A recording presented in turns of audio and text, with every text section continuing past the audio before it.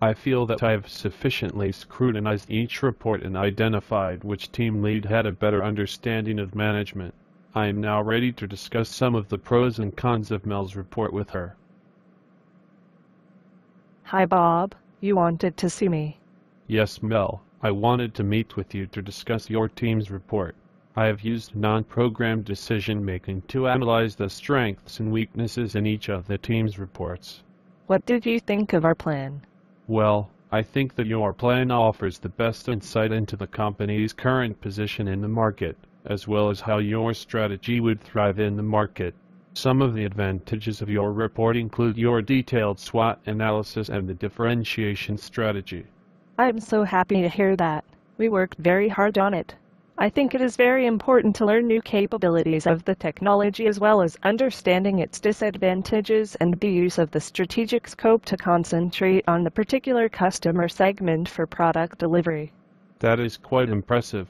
I also liked your suggestive use of the universal rights approach to ethical decision-making, and the use of the 360-degree feedback to evaluate performance and provide feedback. However, I did note the lack of a contingency plan and a future vision under this new technology.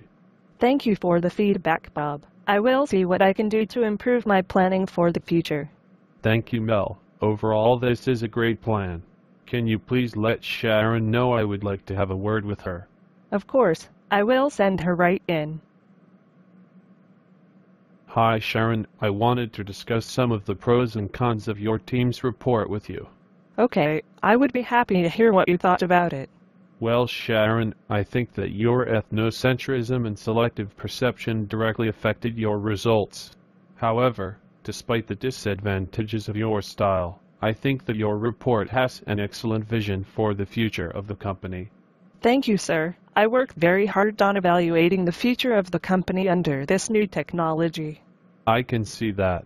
If it is implemented correctly, it would cause a huge success for the company. That was my main goal, sir. I have analyzed both reports and used downward communication, which is the message that is sent from higher organizational levels to lower levels for the purpose of providing them with feedback and future directions, in order to make my final decision. I have concluded that you should have created some tactical plans, which are essentially the organizational goals that have a shorter time frame and are narrower in scope, and your plan would have been even better. I will work on creating tactical plans for our next report. Thank you for your helpful input, Bob. You're welcome, Sharon. Thank you for your hard work. I look forward to seeing your progress in the future.